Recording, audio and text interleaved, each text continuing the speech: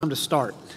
So good morning, everyone, and welcome to session TH23 of the 2024 Nuclear Regulatory Commission's Regulatory Information Conference. And this session is entitled Optimizing Pathways for Safe Nuclear Development, Innovation, and Policy Alignment.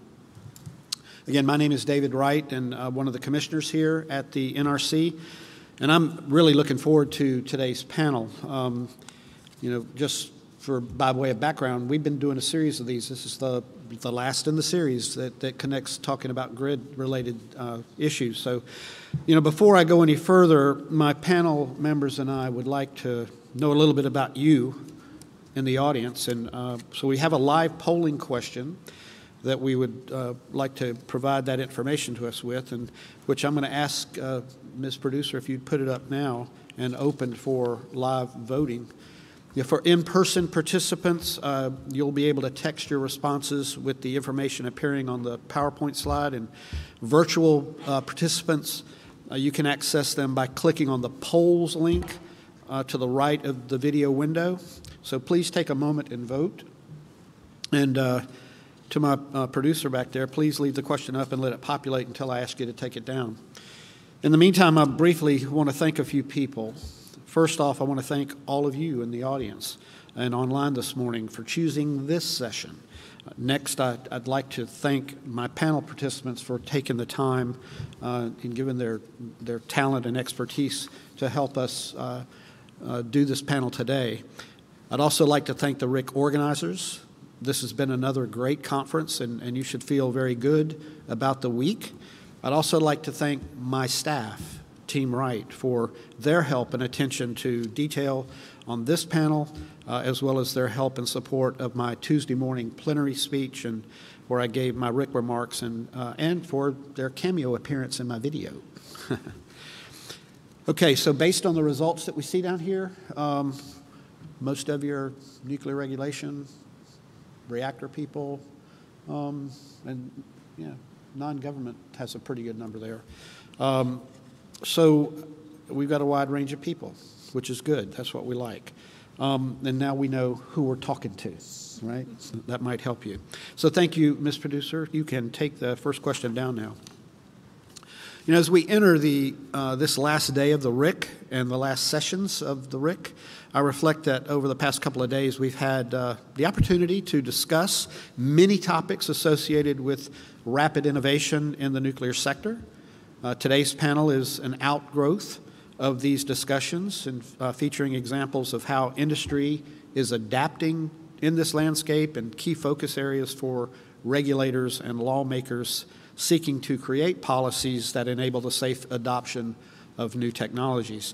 Specifically, our panelists will share industry, government, and international perspectives on emerging nuclear and energy infrastructure advancements and the challenges policymakers face in supporting diverse energy generation technologies on a modern grid. We've got a great group of presenters for the panel today, and I believe you will learn a great deal from each of them as we address these topics. To maximize our time on this for the topic today, I'll give a brief introduction for each panelist, but I'd like to encourage you to please visit the speakers pages of the RIC program and the agenda to view their full bios. It's an impressive group of panelists and experts. Kicking off for us today will be Shannon Rafferty-Sensilla. She's Vice President of Fleet Support at Constellation. Among several topics, Shannon will discuss innovation and training, remote inspection and maintenance, digital monitoring, and artificial intelligence. She'll also touch on challenges such as innovation integration and knowledge and qualifications. Next will be Jennifer Schaefer, and I will refer to her as Jen, and you'll find out why in a minute. She's Associate Director of Technology at the Department of Energy's Advanced Research Projects Agency in Energy, or affectionately known as ARPA-E. Jen will provide an overview of several initiatives to advance the deployment and development of next-generation disruptive innovative technologies. We'll then hear from another Jennifer, and I will call her Jennifer. It's Jennifer Ewell. She's from the Nuclear Nuclear Energy Institute, and she's Vice President of Technical and Regulatory Services, and she will present on several industry-wide innovation efforts, challenge areas, and considerations for regulator and lawmaker focus. Last, but certainly not least, Deanne Cameron. And Deanne is head of the Division for Nuclear Technology Development and Economics at the Nuclear Energy Agency.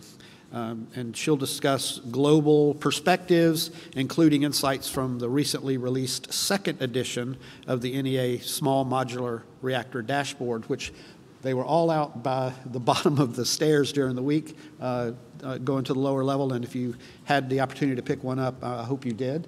If not, talk to her. Maybe she can get you one. After the panelists present, we're going to have time for some questions and answers. For those of you in the room, please scan the QR code displayed on the screen. The code will drop you to a page specific to the session, to this session, and it'll have a tab for Q&A where you can input your question on your mobile device. For those of you joining virtually, please click on the Q&A tab, and you can submit your questions through the browser. We'll try to answer as many of your questions as we can when we get to the Q&A portion, so please submit your questions as they come to you. So before we move to our first panelist, let's bring up our second live polling question, which is, what do you think is the most challenging barrier to innovation in the nuclear sector? And Ms. Producer, please leave the slide up for a moment while the results are populating. Let's see what we got going on here. So these results are pretty interesting, and they're, it looks like we've got cost financing and regulatory review being the top two, and the technology part, the readiness part seems to be garnering some interest. So I'm interested to hear how this response aligns with the challenges and initiatives Shannon and our other panelists will be discussing. So thank you, Ms. Producer. You can take the question down now. And with that, Shannon,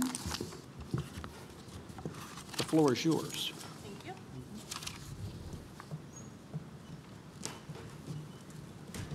All right, good morning, everybody. And thank you, Commissioner Wright, for inviting me to be part of this session and by honoring Women's History Month by having an all-female panel. So really nicely done, Commissioner. As part of this session, we're going to look at the evolving energy landscape and how the industry is adapting.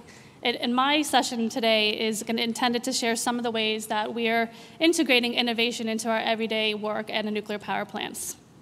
And I have to remember to use my clicker. Okay, so why innovation?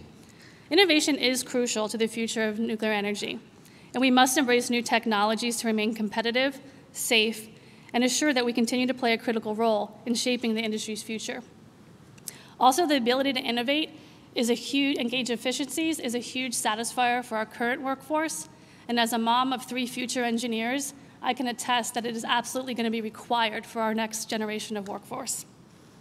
So our ability to innovate is vital to our ability to attract and retain talent. So how are we doing this? In the area of training, these are just some of the, I won't go through every one of them, but these are just some of the areas where we're using innovation in training.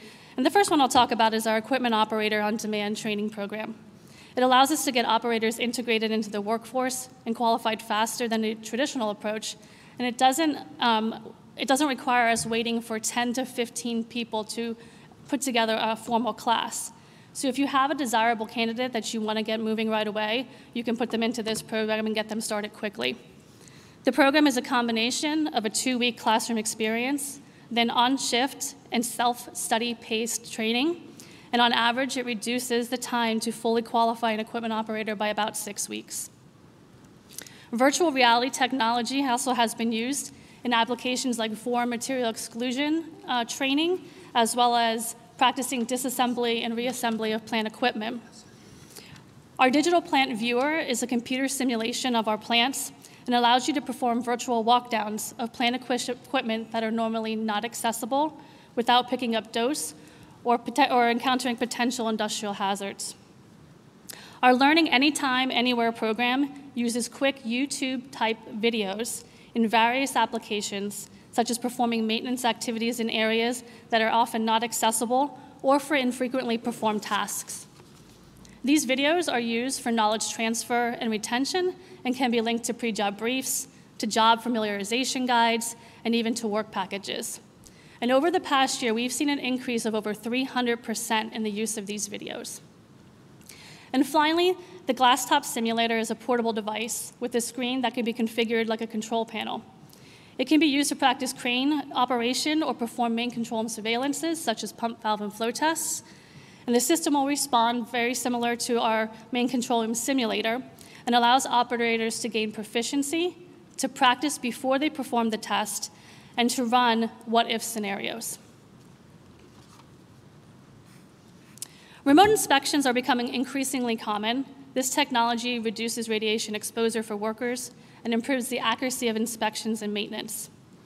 We've used drone technology to proactively identify degradation in normally inaccessible areas prior to failure of the component. We've also utilized drones in high dose and high temperature areas to take pictures and be used for planned future repairs. At one of our plants, you can see some of the statistics on the screen, but it helped us save over 3,000 person-hours of work, 18 person rem of dose, and mitigated industrial safety risks, and it was able to take the footage from the drone flight and integrate it into the digital plant viewer that I previously talked about. The picture on the top left of the screen is an aerial shot of a reservoir that we use for makeup water, and we had aggressive vegetation growth in this reservoir. We were able to do drone flights to monitor the growth and schedule removal prior to the vegetation impacting our intake structure. And on the bottom, you can see how we utilize drones with thermal camera technology to do surveys of our switchyards. So digital monitoring isn't new, but we're developing it in different ways. We're leveraging robotic technology for monitoring in hazardous and hard-to-reach areas. We have an extensive fleet-wide infrastructure that optimizes performance monitoring, mobile worker applications, data analysis, and maintenance to reduce costs and improve plant and analytics. This allows us to deploy thousands of devices at each station with enough capacity, like IP addresses and bandwidth, for various sensors, cameras, carts, and mobile devices and radios. This provides us the capability to utilize the right device for the application.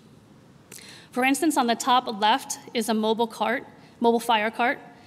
It has been recognized that fire watches may not be the most practical or efficient way of compensating for inoperable fire protection equipment.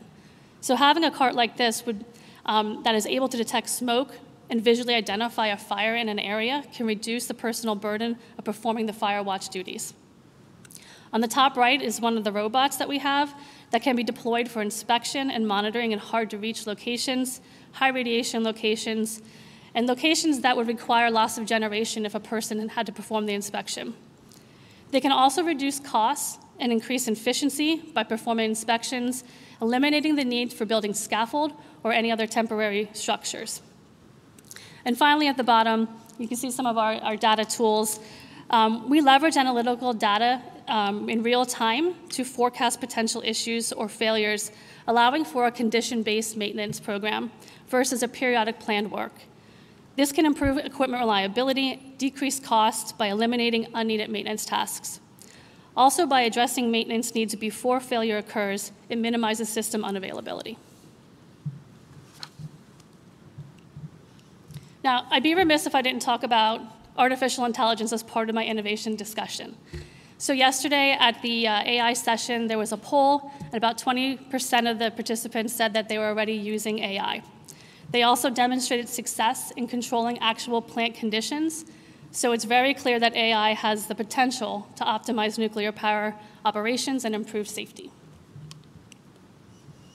So in this slide, I'm just going to highlight a few ways of how we use AI in different functional areas. And for example, in operations, Microsoft Copilot can be used to gather field information across multiple systems to improve efficiency in operator rounds. In maintenance, we're utilizing or working to utilize AI to automate our work planning process. And in engineering, AI-driven researches can be utilized to support troubleshooting activities. And from a corporate oversight perspective, performance data from multiple sites can be compiled over your comprehensive fleet so that you have a view of all of the data from across your fleet and you can understand what your fleet performance looks like. So what does all of this look like in the day-to-day life of a plant person?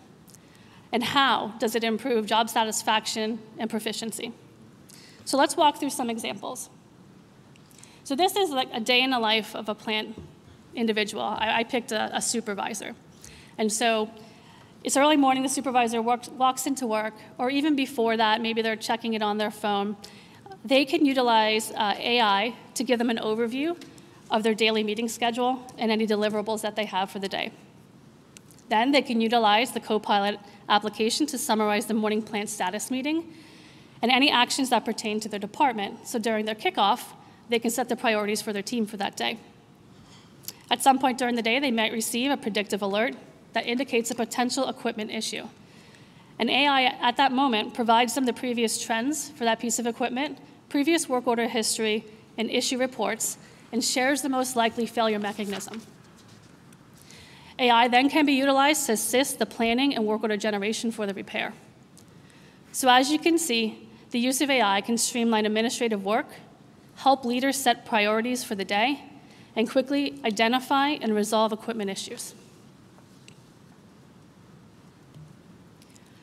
Finally, I want to touch on large-scale digital modernization. This is a project that we are pursuing in partnership with the Department of Energy and Idaho National Labs. It will upgrade safety system logic from analog technology to a digital platform and modernize the main control room interface features.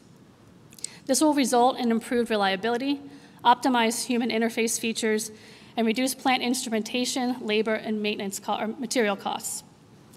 Once this is completed, it will eliminate 1,800 safety-related components, 58 preventative maintenance and corrective maintenance annually, 796 surveillance tests annually, and over 1,400 round points annually. It also reduces human error opportunities by eliminating things like channel operability tests, installation of box installation tests for testing, and tag-out removals and applications. Operator interfaces and maintenance diagnostics are also going to be improved. The system will be able to continuously self-test and diagnose all trains of safety functions. It'll improve the ability and spectrum of the quality of the main control room information, and it will reduce operator burden through automation. This project also demonstrates the light water safety system digital upgrades on a large scale, and it benefits from recently improved industry processes such as the NRC Alternative Review Process, ISG06, and the Standardized Digital Upgrade License Application Request Framework.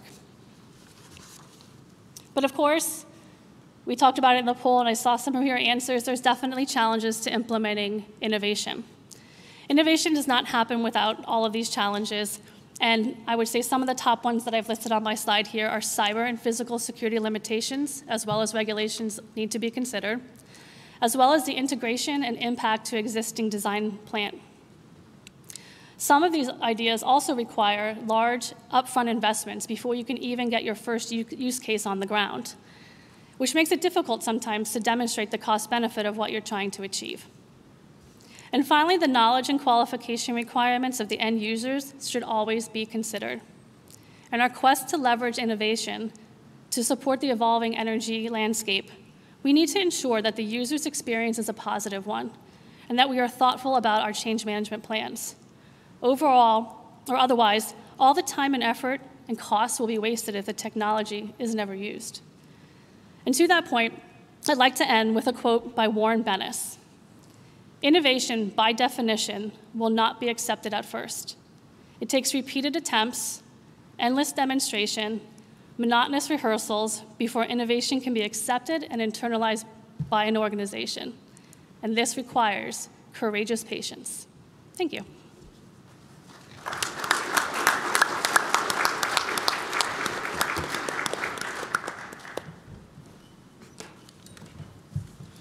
Thank you, Shannon. Yeah, I've been a fan of what Constellation's been doing since I came to the commission, especially in the field in the area of innovation. Your company's been leaning forward in this and thinking outside the box, and you're one of the leaders in this space, and it's obvious why. I've actually walked that robot dog, Spot. It's kind of like a video game. And It's so easy to operate, I believe, that my grandchildren could probably make it do tricks. I'm pretty sure they can make it roll over or do something. So it's quite amazing, and the uses for that, you haven't even scratched the surface on what you can do with it. I know that our neighbors to the north are active in innovation space as well, and it'll be interesting. I'm a little interested to learn about how how is the community of learning taking place? How is that happening, and how is it being shared? How is that being communicated around the world? So that'd be interesting, maybe to get to later. Before we move on to our next panelist, let's bring up our third live polling question. And it is, what do you see as the most important area for innovation in the nuclear sector? So we'll give it's populating now. That's pretty good. Y'all are ahead of the game. That's really nice. So it looks like advanced fuels, advanced materials. That's big. All right. So I'm going to be curious, while it's populating here, to hear what maybe you think about this question as you have time, or maybe in the Q&A. So it looks like a majority of our audience think that the most important thing is AI and digital twins, with advanced materials and advanced fuels not far behind. So that's interesting. I'd like to hear y'all's thoughts on this too, if you have a moment to address that later. So thank you, Ms. Producer. You can take that down. And our next presenter is Jen Schaefer. And let's jump right in with your presentation to learn how EPRIs are helping address some of these things. Perfect. All right. Let's go over here. And let's see here. Good morning, everyone. How are you doing? Okay.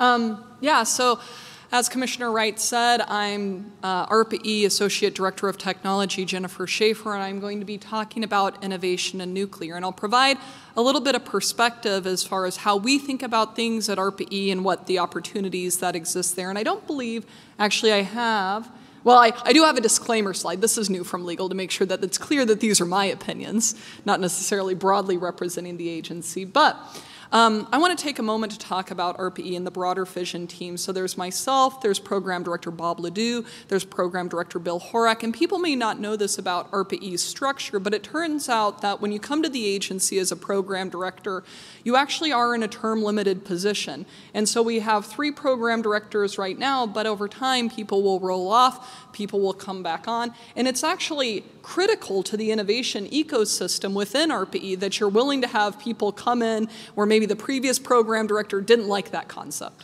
And so it always ended up shelved. And so then somebody else comes in and it says, no, I want to look back at that again, right? And so as we're thinking about structurally how innovation occurs and things of that nature, I just want to take a moment to point this out because actually apropos of the polling question that was up there, right? When it comes to thinking about things like advanced fuels, like AI, these are things that could very easily end up within an ARPA-E portfolio for us to consider if a program director comes along and says, hey, this is also really important to me. So that's how we fit into this equation a little bit. So when we look at the advanced nuclear fission portfolio at the agency, it really started about in 2017. And some of you may have known Rachel Slaybaugh, who was a former ARPA-E program director. And what happened when she looked at the landscape is she said, hey, it seems that actually there's really some things that we haven't been thinking about as much when it comes to cost in the nuclear industry and how we can actually be innovating with cost in mind and enabling deployment. And it was with this that she said, let's start the Meitner program. And this is how can we greatly reduce advanced reactor capex. And underpinning this was actually a lot of digital technologies for how we can do digital engineering with respect to dropping reactor costs of construction, with respect to how we can start thinking about what academically the idea of reactor-based control and AI tools, and that was all underneath the Meitner program. The next program that she came up with is she said, okay, let's live in a world where Meitner has worked. And now we can decrease the costs of advanced reactor construction, which we know we still have a long way to go, but we're ARPA-E, we're supposed to be skating to the puck. And she said, now let's look at operation and maintenance costs. And this was another place where there was significant innovation with respect to using digital tools and AI as far as how we could think about reactor security, reactor maintenance, all these sorts of pieces of this. Surprisingly, one piece of operation and maintenance costs can be advanced reactor uptime. And this is something that we haven't looked at quite as closely in the agency. It didn't end up being underneath the Gemina portfolio, but this is something that we'll be thinking about more and more in the future.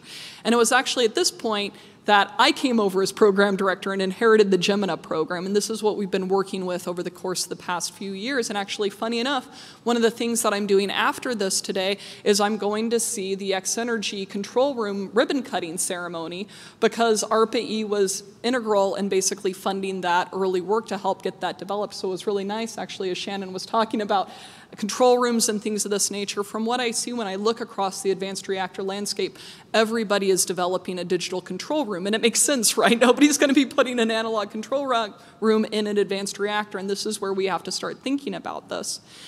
There are other places where innovation hits within nuclear, right? And of course, one of the places where you could consider this is in the back end of the nuclear fuel cycle, which is actually where my expertise resides. And so we actually had 2 programs in this space. One of them was Program Director Bob Ledoux's, and this is the Onwards program. And one of the problems that Bob saw coming down the pike is we have all of these advanced reactors. All of them have their own independent fuel forms, and as a consequence of this, many of them have their own different waste forms. And it's not clear what the path to disposal looks like for many of these advanced reactors. If you have a metallic fuel, what is the disposal pathway for this? If you have a fuel and molten salt reactor, what is the disposal pathway for this? And Bob said, you know, it's great that the advanced reactors are moving forward, but we could start funding some R&D to start looking at waste forms, to start looking at disposal, to start looking at, frankly, canister design for how we might think about this. And this is basically what the Onwards program took on. My bread and butter and background is in nuclear fuel recycling, and this was, okay, part of this is how can we start thinking about innovation in management of nuclear fuel recycling. And this was the Curie program. And one of the things that I saw as I had looked through the past is that classically, when we talked about recycling as a community, really this was basically the classic nuclear fuel recycling technology. This was Purex, this was solvent extraction, this was generating pure plutonium streams. And while that was something that we needed at a time when we were developing it, right, during the Manhattan Project, right, this is where all this technology came from. If you actually started from a clean slate for what we needed today for nuclear fuel recycling, it actually wasn't what we developed back, you know, about 70 years ago. It would be considering things like how do we co-recover plutonium with actinides, right? Because we don't need a pure plutonium stream. Is there a moment to think about what costs are for recycling facilities? Because at the time, we didn't consider this really seriously for the Manhattan Project. Right today, if we want to think about recycling costs, it would make sense if we could be much more attentive to how we could structurally decrease costs while being safe, obviously, across these types of facilities. And that was really what Curie sought to innovate in.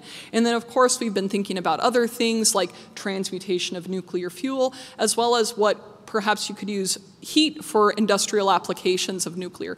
So this is everything that we have basically going on with the nuclear portfolio at ARPA-E, and keep an eye on this because things may be coming down the pike further. One other piece that I'll say, when I think about innovation, because this is kind of the core of the panel today, right? What is innovation in nuclear? How do we enable it? I think of it in kind of 2 threads. One is the innovation side of the house. How do we develop the technologies? How do we get this R&D funded? How do we do all of these pieces? Then there's the implementation side of the house, right? Now, there is a feedback loop between these two, but there are things that you can be doing in innovation that are independent of implementation, and then there are things that you need to be thinking about when you are innovating to make sure that they are actually going to be attentive to implementation. And that's one thing that we have in ARPA-E is both basically an R&D focus as the program director, as well as a commercialization focus in our tech to market team. So those will be some things in the lens of what I'll be talking about here. So let's talk a little bit more about reactors. So many of us are familiar with the idea of a microreactor, a small modular reactor, of course the classical large-scale reactor. And here's basically a timeline of how some of these things are moving forward. This is not a completely inclusive timeline, but right, we know Kairos and Oklo are thinking about 2026. We know Westinghouse, Hitachi, thinking about 2028, TerraPower and X-Energy around the 2030 timeframe, and there are, of course, others on the landscape here, right, that are being considered. And so as a consequence of this, we need to be thinking about what innovation is relevant to us. And so these include things like digitization, which is something that has come up a couple of different times in the poll that I'll speak more of, about recycling of spent fuel, and then also, of course, advanced reactor fuel cycles. The other piece within this that is really important to consider as you're operating in an innovation ecosystem is there can be a lot of emerging market dynamics that don't touch explicitly on your ability to innovate, but basically that are kind of the market pull is how we talk about them at ARPA-E. One of the biggest ones that we're seeing right now is actually the policy framework, right? So at ARPA-E, we basically do things saying that we don't touch policy. We're innovators. If policy happens, we need to be attentive to it and thinking about how it'll impact commercialization, but we obviously have to be aware of it. And we're seeing a couple of different threads of this come through, right? We're seeing significant congressional action with respect to funding of advanced reactor R&D, funding and de-risking advanced reactors, as well as on a more international stage. Of course, we saw COP28 with the tripling of nuclear power by 2050, right? All of these things send strong market signals to investors that say, hey, we can start investing in nuclear more and more, and hey, we can also maybe start thinking about investing in early stage nuclear and early stage R&D more and more. So this is how policy can actually impact the R&D sector and what's happening there. Another emerging dynamic that's really critical is artificial intelligence. We're seeing this right now, the implementation of large language models, as Shannon was showing, the ability for basically machine learning and AI to do things like sensor fusion, so you're able to pull from multiple parts of a plant such that you can make more informed decisions, right? This is something that can be very difficult for a human operator to do. And so these are the sorts of things that we're realizing. What this means for us as a hub for innovation is how do we actually harness this so it deploys most rapidly? One of the things, I've learned a couple of different things from the Gemina program as we were running it. One of them is that standards are absolutely critical. It was something that when we brought up the program immediately, there are things at ARPA-E that we say when we're developing a program. One is, here are the known knowns.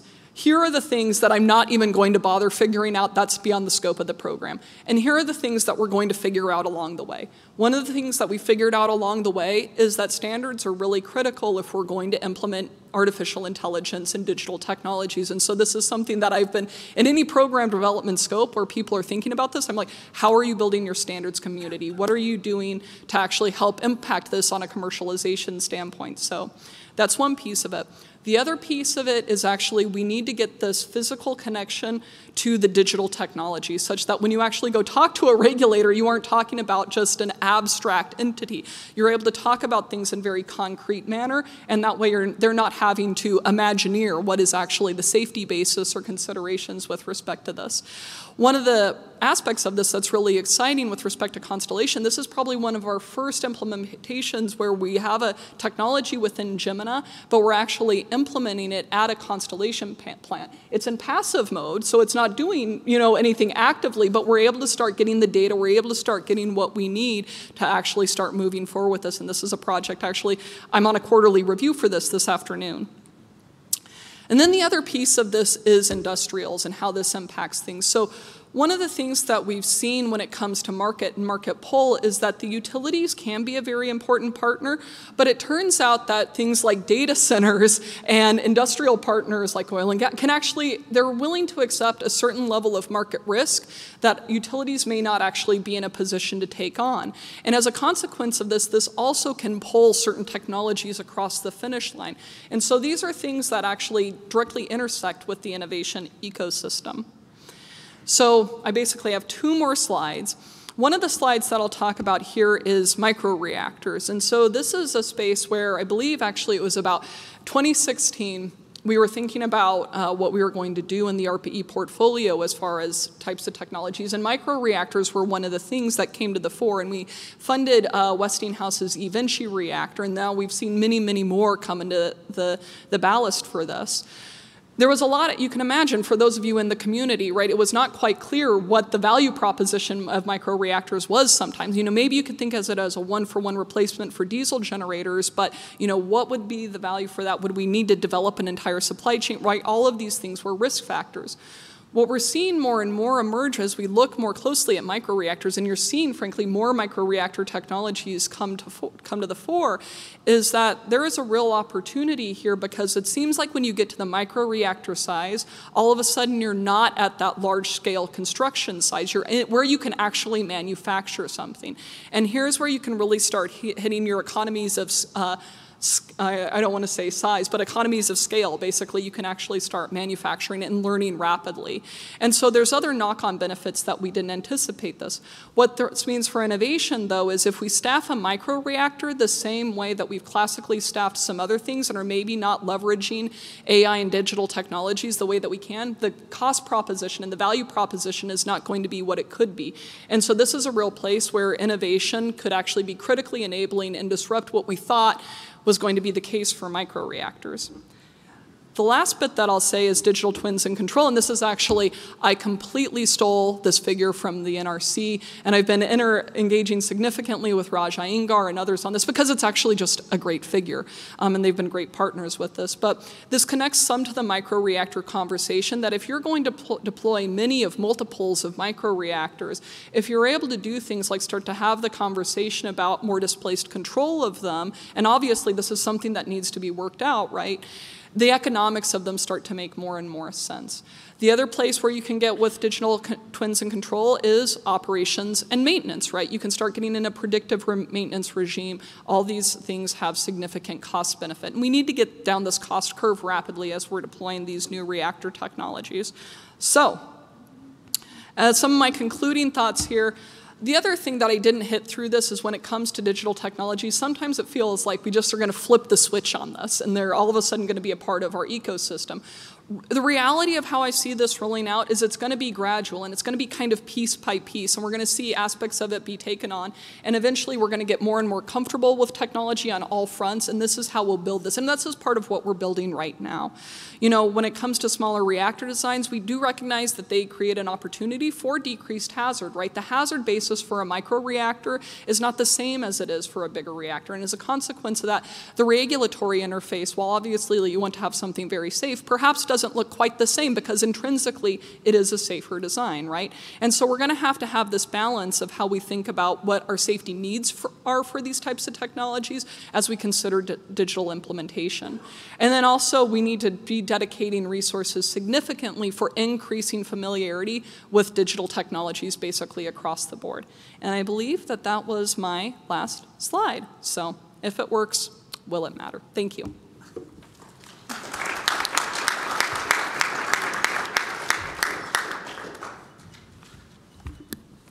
Thank you very much, Jen. I mean, RPE's got a lot going on, you know, and I was fortunate enough you invited me over to meet with your team a while back and to experience and learn what you had going on.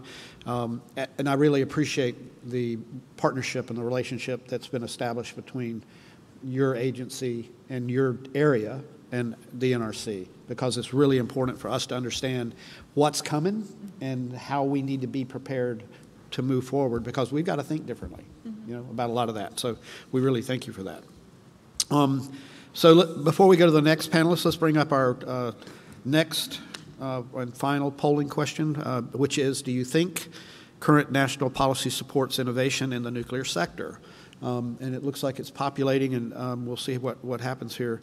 So I'd like to remind you to use the app to begin asking your questions of the panelists that we'll get to in just a little bit.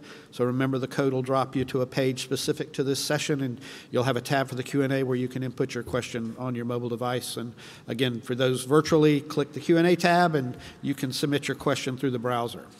So it looks like Well, we're almost split down the middle. Huh. What else is new?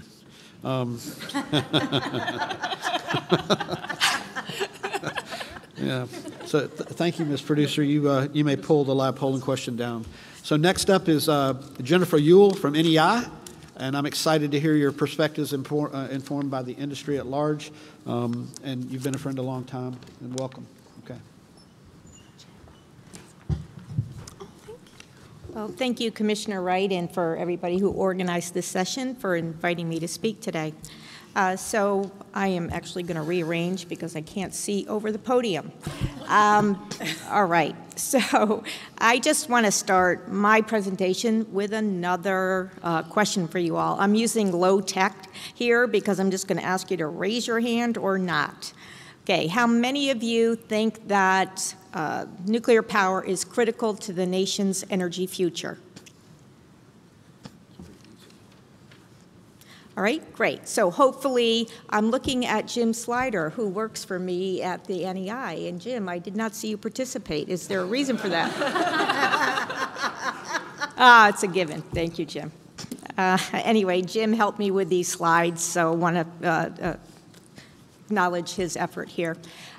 So my talk is going to be a little different. What I'm going to be talking about is, one, the nation's need for nuclear energy, that innovation is, in fact, an imperative, how the NRC can enable innovation, and a little bit of a pivot, does the drive for transparency inhibit innovation? And that is NRC's drive for having a lot of guidance so that applicants understand what they're looking for.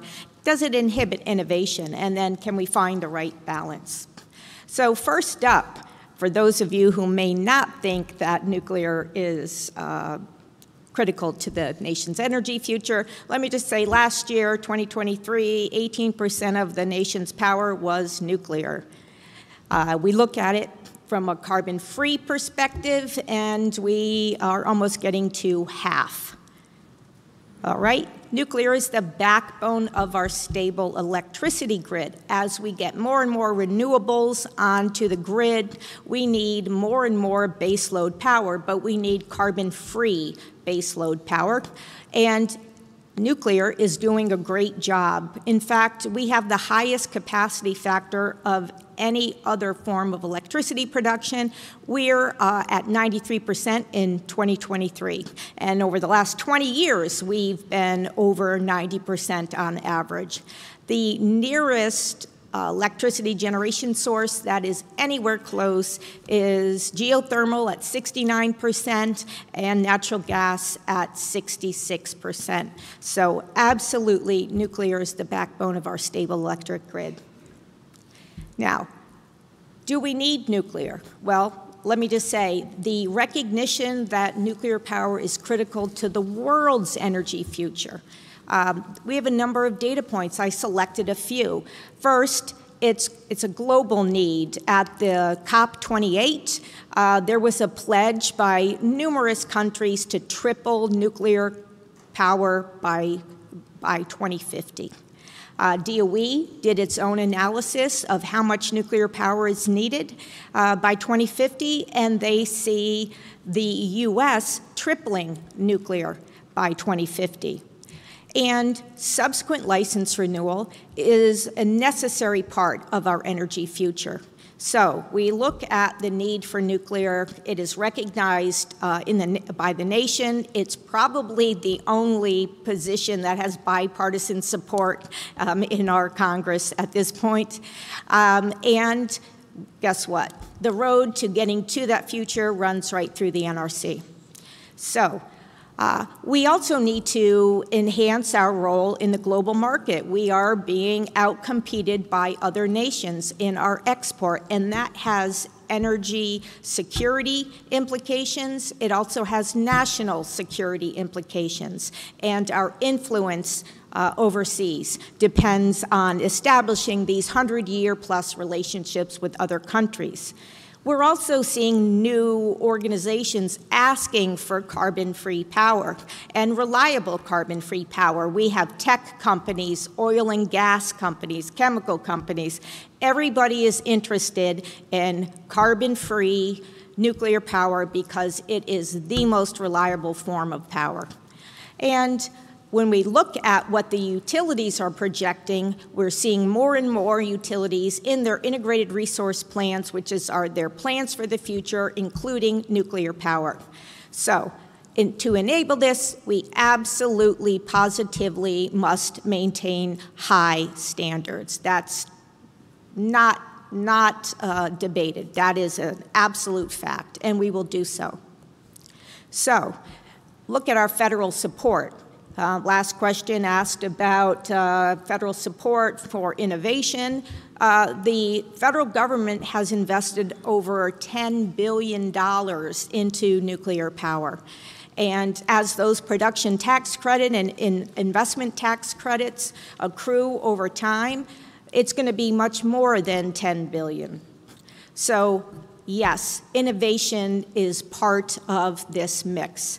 We asked our members, what does your future look like? And we got the response. License renewal, 90%, over the 90% of the fleet's going to subsequent license renewal. There are some plants that don't have license renewal yet, but they have submitted to the NRC. And we're seeing the ramp up of those subsequent license renewal applications. And you've heard this throughout the conference, so I don't want to belabor the point. We're also expecting over 20 power uprates by 2030. Why? Because we need more carbon-free, reliable power. We're looking to extend fuel cycle at the plants. That involves higher enriched fuel, that involves accident-tolerant fuel, advanced fuel types. And there's over $6 billion of investment waiting to happen in the nuclear industry, and some has already started happening. We're seeing other uses beyond electricity, and you see them listed there. And when we asked our members how many utilities are interested in building new nuclear, you can see the results for yourself. Nuclear power is critical to the nation's energy future and to the global energy future. So, just to give you a snapshot, at this time, you've got a list of advanced nuclear deployment plans. If I had another slide to put on top of it, it would be pretty much all of the existing nuclear power plants going into subsequent license renewal. So, is innovation necessary to meet this skyrocketing demand? So, how many think it is? All right, some of you are very stubborn, and you're going to stick with 50-50 here. I was trying to, break the tie, but anyway, I'll continue. So, at this stage, with all of the advanced reactor vendors in the United States, let alone globally, there's a wide range of advanced reactor options. There's different sizes. There's, different thermohydraulic fluids. There's, different outlet temperatures. There's, all sorts of designs out there. So we can go from a microreactor, support a microgrid, to, the very large plants that are passive safety plants that already are licensed. So, we've got a number of options. Innovation is necessary to provide that wide array of options. Innovation is necessary to enhance safety. Shannon did a great job going over all of the different innovation activities at one utility across the industry. Jim Slider runs an innovation task force, and we do every year a top innovative practice award at NEI, and the innovations are phenomenal. Really creative thinking. And right now, for the most part, those innovations don't require NRC approval.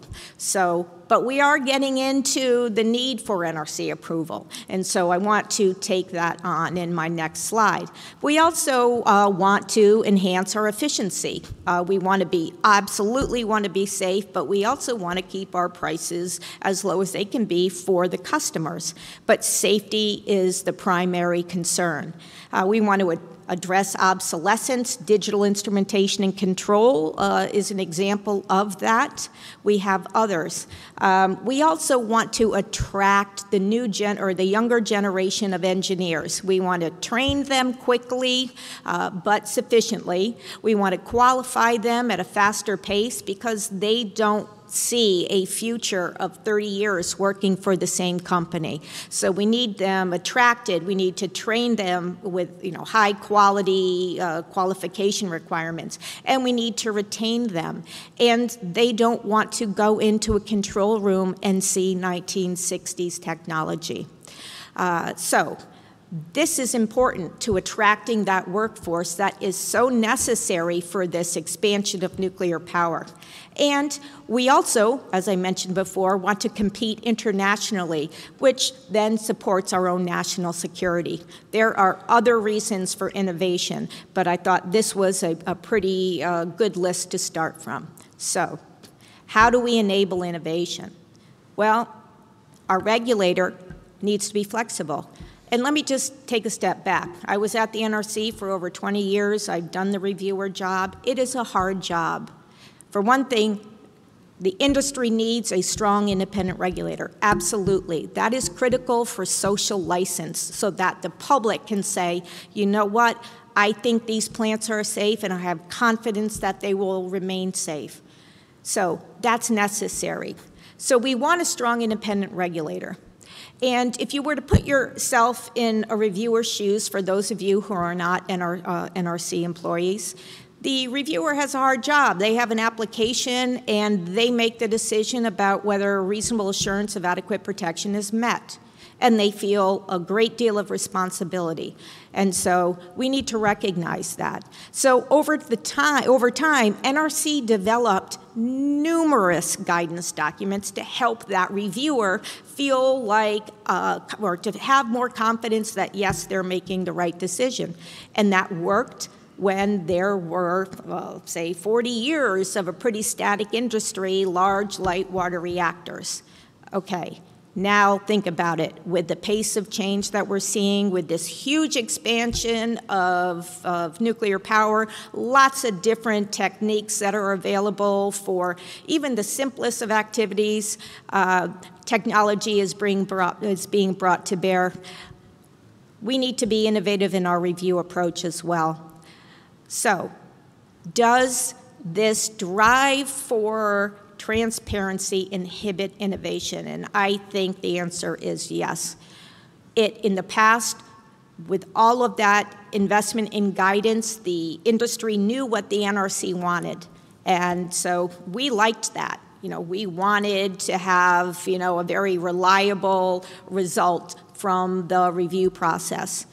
But if you're an NRC reviewer doing that hard job, the first thing you do is you open up the standard review plan. It's about 2,000 pages. All right, how long does it take you to read those portions of the plan that apply to you? Oh, geez, but then there's over 400 regulatory guides. All right, how much effort does it take to go through those guides?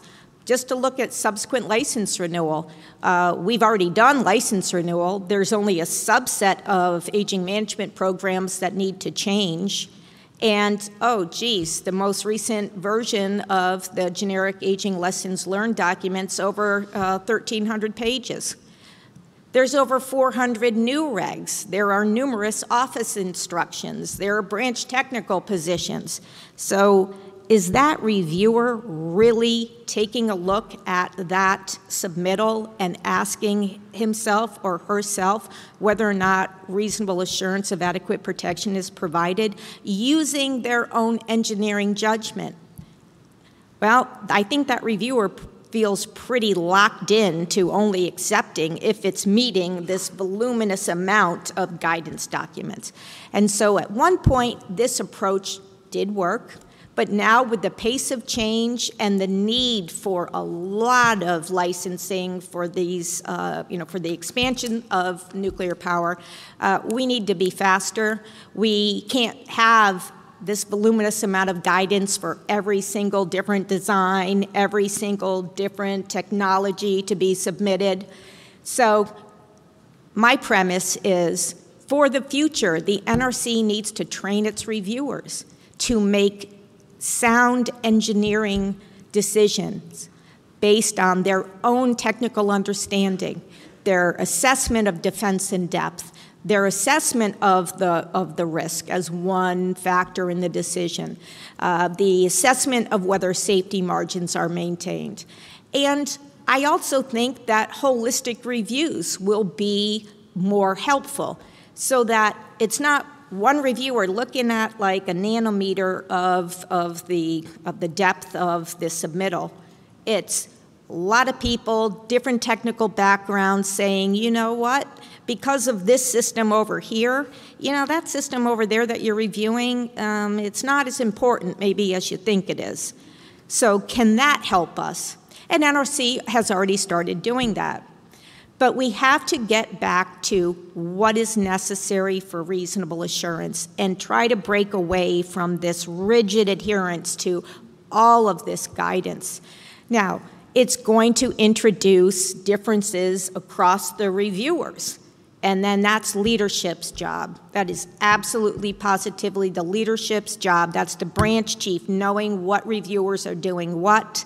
If there are differences in opinion, it goes to the division director. That division director needs to understand what, I should say, his or her staff is doing, and needs to be the arbitrator making the decision. And it needs to be timely because we have so much to do. And the nation and the globe is depending on the NRC to get this right, as well as the industry's got to submit really strong justification for whatever it's asking for. So this is a shared responsibility here. So bottom line here is I think we've got to change the way reviews are being done. Can we do this? Is this something that NRC maintains its independence, but collaborates with the industry and the members of the public so we can maybe start thinking a little bit different? Going back to basic engineering principles, I think the regulations must be flexible. However, they need to be repeatable. And that's where leadership comes into play. So key takeaways, just from my perspective, these are, again, my thoughts. Nuclear's role in decarbonization is accepted as absolutely essential. New plants and subsequent license renewal playing key roles in the nation's energy mix and the world's energy mix. Innovation is imperative to meet the moment. And NRC's got to embrace efficient decision-making with little guidance. Go back to engineering judgment and engineering principles, but have leadership there, knowledgeable leadership there to make sure that the reviews are being done consistently by other reviewers. And NRC's got to ensure repeatability through that oversight by leadership. Where to start? Well, first of all, performance-based regulation, I think, is a great concept. And in fact, NRC strives to do performance-based approaches in rulemaking, but we can't do rulemaking on every regulation out there. So we also need to consider holistic reviews, so every reviewer understands the importance of their section in the overall scheme of ensuring safety. So with that, I will stop here. And again, thank you for your attention and the invitation. Thank you so much. Thank you. Thank you, Jennifer. And I know from personal experience that the regulatory and legal side of things can get complex and can be frustratingly slow. So I appreciate your approach and also appreciate your constant and frequent communication on these things with the NRC. So our first three panelists have addressed several key examples, challenges, and initiatives from a U.S. perspective, but now I'm interested to hear more from you, Deanne, on the global new technology deployments insight, including enabling conditions. So Deanne, the floor is yours. Thank you, Commissioner Wright, and thank you to everybody for being here today. We'll go to the next slide, please. Oh, it is hard to see the slides from behind this podium, isn't it? That's You have to go on your tiptoes. I'm not even, that's a little tricky. Okay, so this is a graph from the 2022 NEA publication on climate change targets and the role of nuclear energy. So what I'm going to do is I'm going to take a step back to the global perspective. We had a lot of great discussions already from previous panelists on very specific aspects of innovation, technical, and also domestic. Now let's take a step back and look at the global picture. In this publication in 2022, the NEA called for a tripling of global installed nuclear capacity, and we modeled how that could be achieved through a combination of long-term operation, large-scale new builds, and small modular reactors for a combination of electricity production, but also heat applications. The key takeaway from this graph is that based on existing policies as they stood in 2022, global installed nuclear capacity was actually on a trajectory to decrease between 2020 and 2050. But we found in our modeling and scenarios that a tripling is technically possible, but it would require a change to policies. Now, this was published in 2022. Next slide, please. In 2023, we saw a great deal of momentum around the world for the role of nuclear energy to grow and expand in energy trajectories and energy planning. This is a photo from the NEA ministerial level conference on roadmaps to new nuclear that we held in September of 2023 in Paris, where ministers from 21 countries and about 40 CEOs met together to discuss their commitments to build significant new nuclear energy in their own domestic energy systems, and to identify their shared challenges. What are the biggest risks in the areas of finance, supply chain, workforce development, and fuel availability? They committed to continue working together to address these issues. The next meeting of this group will take place in September of 2024. We'll be reporting back to ministers on progress, and there will have been significant progress in the 12 months between the two consecutive conferences. But the priorities that they identified for us, just again, finance, supply chain, workforce, and fuel. So we can compare that to one of the poll questions that was asked, the live poll questions earlier. Next slide, please. Momentum continued to build at the end of 2023. COP28 was a significant milestone for nuclear in a couple of different ways. One of the significant announcements, of course, was the declaration signed by leaders from 25 countries that committed to triple global installed nuclear capacity by 2050, and we were delighted that they referenced NEA's analysis in support of this declaration.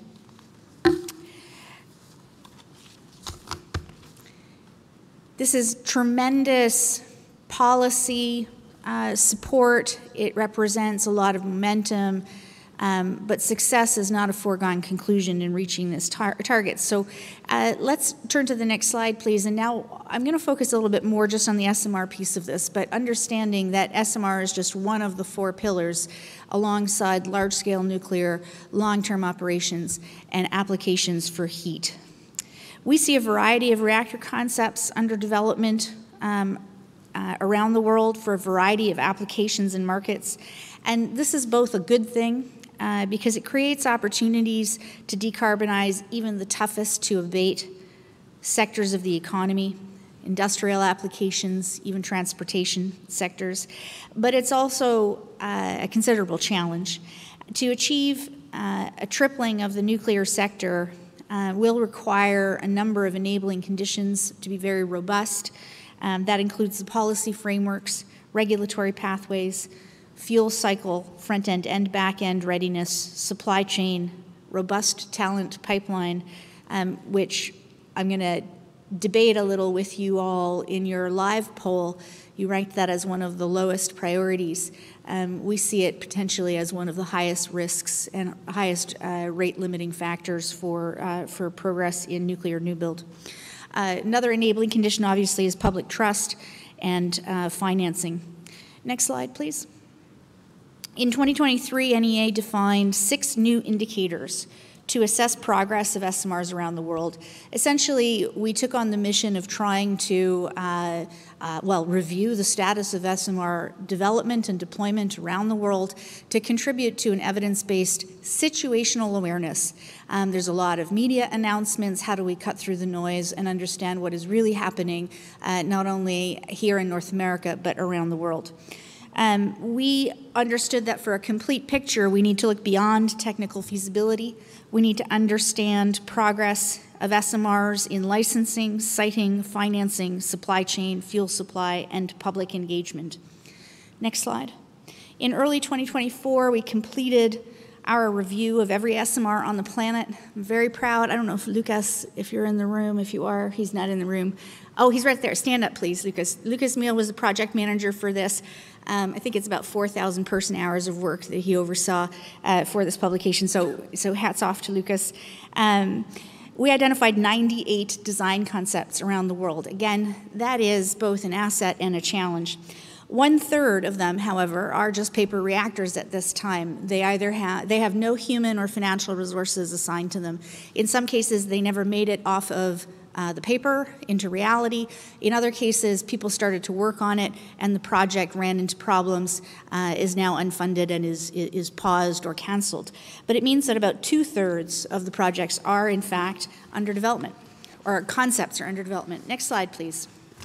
These are the SMRs that are in the publication that we just launched a couple weeks ago in March 2024. Next slide. And they represent a variety of concepts. Some of them are water-cooled, so they're an evolution of current technologies deployed around the world, but in fact, most of them are not water-cooled. There are many Gen 4 reactor concepts here. So this is quite an interesting evolution in the makeup of, or potentially the makeup of the future global fleet. Next slide, please. Also, they propose to use a variety of fuel cycles. And when we collected this information, to be honest, I was quite surprised. I had not anticipated this level of diversity and different fuel cycles being proposed. Of course, not all of these SMRs are going to make it to market, but those that do will require not only availability of fuel, which is a common topic of conversation right now, in particular with respect to HALEU, but they're going to require waste management readiness. They're going to require R&D infrastructure to collect data and qualify their fuels, validate their codes. And there's going to have to be infrastructure, including transportation, amongst other requirements for these novel fuel cycles. Next slide, please. Some propose to use LEU. Many are proposing HALEU. But there are, in fact, also a few concepts that propose to use a fuel cycle that does not depend on enrichment at all, which we found very interesting. Next slide.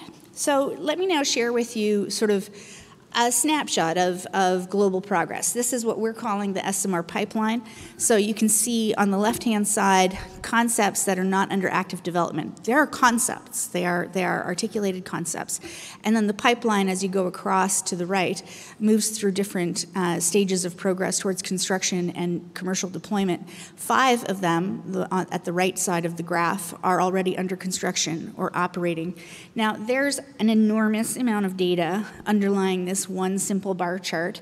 And in fact, in the publication, there are 53 or 52 graphs that sort of present the data underlying this in a lot of different ways. I don't have time to share all of them with you, so you'll have to read the publication, but I have selected 3 to share with you today. Next slide, please. Here's a snapshot of licensing progress around the world. So you can see a lot of reactor concepts engaged with the US NRC, a lot with the Canadian CNSC, and so on. But interesting to note, the darkest greens are where SMRs are already licensed to operate. And the lightest greens are where we see pre-licensing engagement taking place.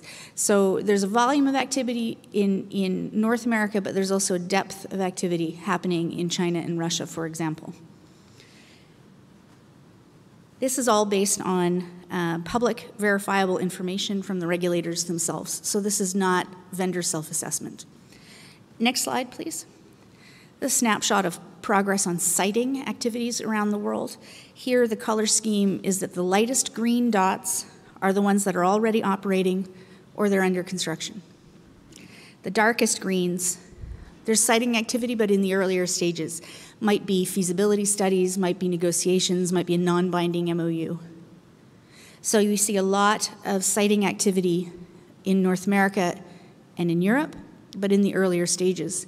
And we clearly see Russia and China leading in the deployment of first-of-a-kind small modular reactors, and that includes reactors on land and on water, and it includes Generation 4 concepts. Next slide, please. Through the collection of all of this data, we started to see some interesting, or learn about some really interesting new applications. These on this graph are not conceptual, these are actual examples of projects that are moving forward with SMRs to replace coal, SMRs to replace fossil cogeneration and for the production of hydrogen and synthetic fuels, small microreactors to replace diesel at mining sites, and SMRs to power data centers. Next slide, please. Now there's going to be an animation. I'm not expecting you to absorb all of it. It's just indicative of what you'll see in the publication. But while this is playing, I'll recap some of our key findings, some of the things that we learned while compiling this report.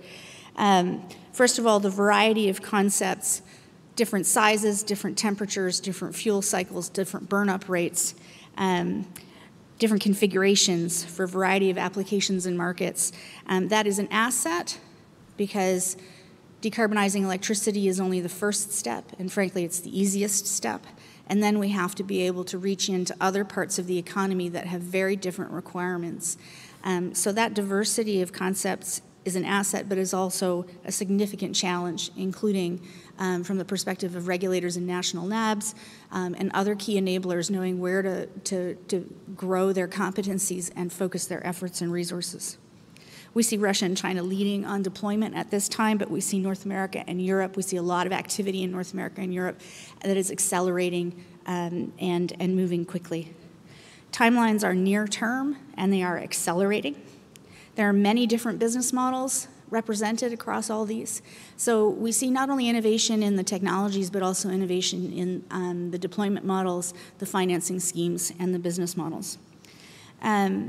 Public and private financing, a lot of it has been sitting on the sidelines, waiting for maybe the field to thin out a little bit, but we do see some of that financing unlocking and accelerating, which is absolutely critical. Fuel qualification and availability is going to be a critical path, especially for those proposing to use novel fuel cycles. The readiness of regulators, the supply chain, and the workforce, we see those as potentially rate-limiting factors. And lastly, there's a lot of reason for optimism. There is a great deal of momentum, a great deal of progress, but we would say that through the collection of all this information, we noted that almost all of the developers are laser focused on their first deployment project. And to the extent that we need to unlock economies of multiples and shift to fleet and manufacturing and modularization in order to unlock the true potential of SMRs, unlock the economies of multiples, that paradigm shift has not yet started in earnest. That doesn't mean it's not going to happen. It just means that it hasn't started at this time. So a lot of reason for optimism, but also a lot of challenges that we have to overcome collectively in order to make this happen. And as one of my other fellow panelists said, the planet needs it, humanity needs it. So I'm delighted to be here today. Thank you for the invitation to share this, these thoughts with you, and thank you. Thank you.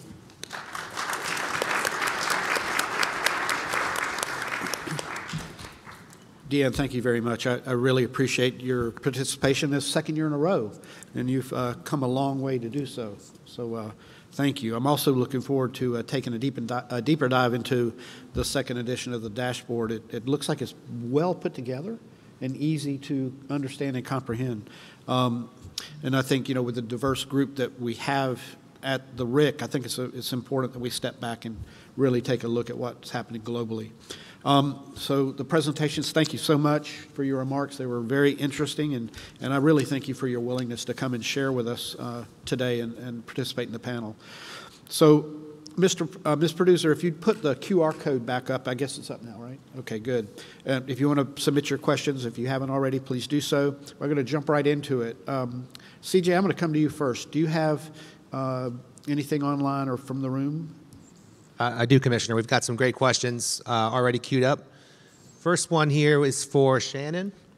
Shannon, we heard at the plenary that retention of new employees is challenged by the relatively slow rate of innovation in nuclear. And we talked a little bit about walking into the control room, and it's like going back to 1960, right? And so has that been your experience in the utility environment, that you're having trouble staffing or retaining employees because of the slow rate of innovation? Yeah, that's a great question, and I think that question is not even particular to nuclear power. I think just in the world today, right now, there is that desire for innovation, for change, and the ability to do that in your everyday workforce.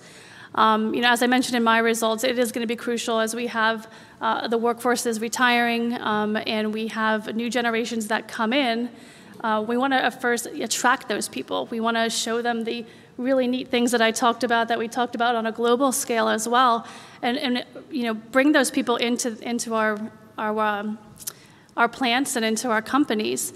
And then it's really important to be able to give them the space to be creative, to be innovative, that support system and that time, so that you can keep them into the company and providing value. What I found is one of the benefits of being able to work with such a large organization like Constellation is people are innovating every single day. We just have to give them the space and the resources to be able to move forward with that. And I think when you see new people coming in and they see that and you're trying to recruit them, that makes them interested. If you can tell them that they have a space and you're supportive of that type of development and innovation. And then, from a job satisfaction perspective, like I said, everybody wants to be more efficient and they want to learn quicker with their proficiency. So being able to provide those opportunities to your current staff is super important as well. Thank you very much. I'm going to come back over here. I'm going to ask one from up here if it's all right. Deanne, I'm going to come to you real quick. As countries seek to triple the global installed nuclear capacity by 2050, what are the pinch points that you see? And you mentioned a lot of things that had to happen, but are there real concerns about certain areas, and what would be the biggest risk to success? Is this on? Not quite yet. Do I have to hit a button or something? Just press there. Oh, there we go. Perfect. Okay. So I'm going to focus the answer specifically on OECD countries. And there's something very unique in OECD countries where, including the United States and Canada and European countries, over the last 20 years to different extents and different ways, we've all really kind of divested what used to be vertically integrated, state-owned nuclear sectors. We've divested and privatized, which has many advantages to harness the competitive spirit of the private sector, harness private sector innovation, but it results in some very specific challenges when you want to move quickly and you want to move a nation forward based on a shared strategic vision, and you no longer have you have all these different actors who have to be convinced to move in the same direction with a shared vision, and without falling under direct authority of a single decision maker. So that's a very unique challenge, and I think that also there's a unique opportunity to help with that in terms of collaboration amongst OECD countries to renew and create strategic alliances to help compete globally with state-owned enterprises from other parts of the world. Those are really important. And in support of that, because that's kind of really big policy thinking, in support of that, there needs to be very, very deliberate investment in things that can be rate limiting. It takes time to bring a new workforce into the pipeline, to bring people not only through the university system, but to bring people mid-career from other sectors. It takes time to ramp up your supply chain. It's one thing to have a great supply chain based on current trusted partners, but to triple, there's going to have to be a lot of new players coming onto the field, and we need to be thinking about how do you onboard new players into the nuclear family. And all of that needs to be done with a shared vision of where we're trying to get to. Thank you very much. CJ, I'm going to come back to you. Thank you, sir. Next question's for Jennifer Ewell. Jennifer, regulation has been presented as one of the restraints to innovation. Could you provide some specific examples within the current landscape of that happening based on your experience? Digital INC. That was fast. Yep. Look, again, the industry needs a strong independent regulator, absolutely, positively. It's necessary for social license. And so nobody's talking about the NRC not doing its job.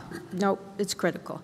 However, I do think that over time there has been a drive to get to absolute assurance rather than reasonable. And if you were to say, what does reasonable assurance look like? The answer from the NRC will be, it's whatever the commission says it looks like. And then, individually, it has to be what the reviewer thinks is necessary. And I understand that. I understand that. It's essentially the ultimate performance-based requirement. However, I do think that the example of digital INC, with all the safety benefits that it offers, and it's been articulated by my fellow panelists, it's a shame. The world is digital. And we're really happy the commissions last year issued the risk-informed approach to common cause failure, which was the sticking point. And we are now trying to get guidance developed. Now, I know I just said guidance may not be the best thing. In this case, I'm going to say guidance would be needed because the industry and the staff have been so far apart about what provides reasonable assurance that I think this is a case where guidance would be helpful. Again, we don't want it to be 2,000 pages long. We want it to be pretty concise. And we're working with the industry and the NRC about providing, a succinct description of what the new policy would allow. But that one is a black eye on the industry, absolutely positively. We need to do better, and I think we really do need the industry and the reviewers and the commission. We need to get away from this absolute assurance. Thank you.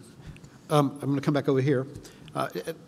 Ms. Producer, if you could pull the live question 3, the live polling question 3, which was about what do you see as the most important area for innovation in the nuclear sector? And so I'm going to come to you, Jen Schaefer. All right? Surprise. So there was, there's a spread of answers that on that question that you can see. Can you maybe, is this in line with what you're seeing and what y'all are working on at ARPA-E? Are there maybe put a little bit more detail or more context on what's yeah, being shown here? Yeah, absolutely. If you could. And the one thing that I'll say, only just to piggyback on what Jennifer said, which she said beautifully, is it seems to me that this is probably the choice of being the perfect or the absolute regulator versus leveraging the broader safety benefits that come along with some of these technologies, right? It seems like the single most existential thing that NRC on some level needs to solve right now. And so that's at least where I'm sitting when I see this. Now to the question that was actually directly asked to me. AI and digital twins, this is a critically enabling technology across the board, whether you're thinking about control, whether you were thinking about maintenance, whether you're thinking about all of these different pieces. This is something that we've seen at the agency. This is something that we're keeping in the eye. As far as even thinking about supply chain innovation, sometimes when I think about what we need to prop up in a very limited amount of time to meet our climate goals, is we actually need to start thinking about how we can leverage this across the board in supply chain and deployment, et cetera. So I definitely echo the AI and digital twin observation. When it comes to advanced materials and manufacturing, and I'll also kind of put advanced fuels in there because I see them as two sides of a very similar coin as far as the absolute R&D that needs to be executed there. I would say that if there's a list of things that I'd like to take on at ARPA-E, as far as one of them would be, okay, we need to start actually asking the control question and how we can actually, we're supposed to be ARPA-E and not afraid of risk. That's one piece of it when it comes to digital I&C. The next thing is advanced fuels and advanced materials, how we get through this more rapidly, how we demonstrate this, how we assess this, how we manufacture the fuels, how we do this in a repeatable way. Sometimes when I hear people who do fuel work for the current fleet, you know, it's almost like witchcraft as far as the actual manufacturing of the fuel pellet and things of that nature, right? There's a lot of just inferential science, if you want to call it that, that goes into it, whereas you're not actually using some of the advanced manufacturing technologies that could exist there, and I think that we'd want to leverage for many things, especially if you're thinking about using transuranic fuels and you want to think about remote handling and being able to do that in a cost-effective and reasonable way. The non-electrical applications, this is something that I spent a decent amount of time on trying to develop a program in nuclear heat for industrial applications. I see it as a really important opportunity. One of the things that we struggled the most with program development that we're still working through is what is the actual innovation that gets us there more rapidly? Is it large-scale construction engineering digital tools? Is it how you're able to harmonize on a design more rapidly? I think that that's one of the more critical things.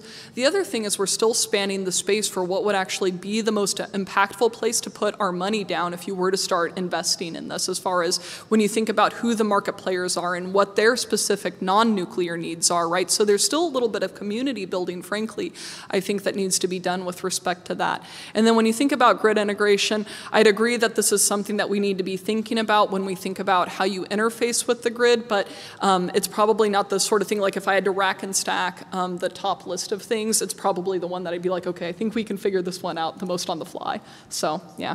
Thank you so much. CJ, I'm going to come back to you. Okay. This next question is from my friend and former colleague, Deanne. In your projection, you had a slide that showed projections for future needs for nuclear. What percentage of that was for electricity versus other applications? And I'm going to expand the question a little bit since we're talking about innovation. Could you also talk about, are there, and others could chime in too, are there some regulatory innovations that are necessary to enable the non-electrical applications of nuclear? And thinking about like emergency preparedness, security, how do we handle that? So if others want to chime in on that too, that would be great.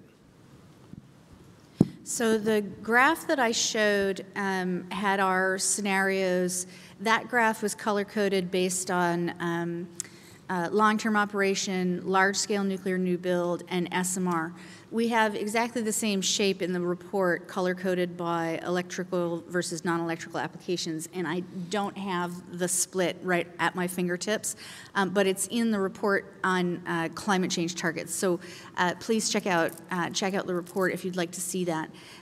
It does include a significant amount of heat applications, and I would say one of the key differences, at least as of 2022, between the NEA scenarios that we published versus at that time the IEA net zero scenarios is that the IEA was focused, they were calling for a doubling of nuclear capacity by 2050, but they were focused mainly on electricity production.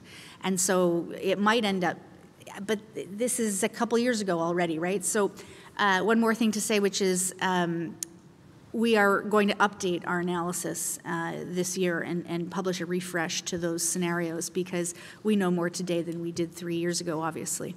What was the second question?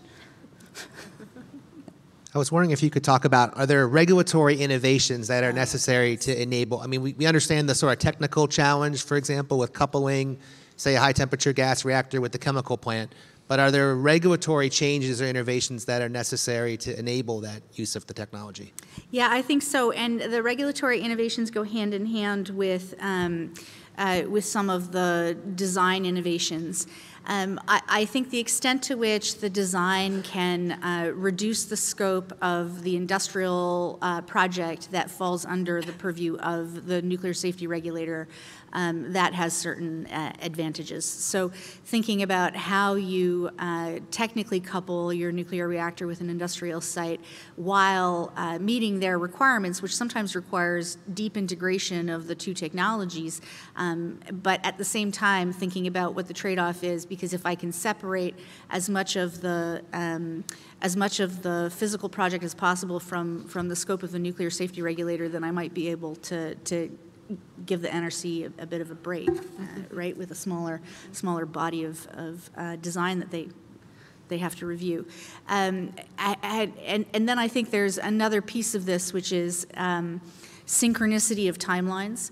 So for all of these different industrial applications, people talk about regulatory certainty, great, and really often they're also implying or explicitly calling for faster regulatory timelines, right? Really, everybody wants their license just faster. But in actuality, faster is not necessarily what is needed. What is needed is synchronicity. So if you have a mine site and your planning horizon for a mine site is 5 years, you need to be able to have your SMR in 5 years, and that means you need to get through the regulatory process in 5 years. You don't actually need it in 2, you just need it in 5. 7, forget it. It's not going to, 7 means you're not an option for that mine site. And so really understanding the synchronicity and the timeline requirements of these different industrial sectors and helping that guide the prioritization within the regulatory process, I think that's something that needs to happen and be thought about. Thank you so much. So as it always happens, you generate a ton of questions because the information they shared was a lot. We can't get to all the questions. We're out of time now and for the panel. So I'd like to thank each of you again for taking the time to be with us and share with us today. Shannon and Jen, Jennifer, Deanne, thank you so much. And for all of you in the audience, for your participation and for the time you took to be with us here today, thank you so much. Your questions added a lot of value to the session, and hopefully you enjoyed it. And I'm sure on the way out, if you have questions for them, they'll be glad to answer them. So thank you so much.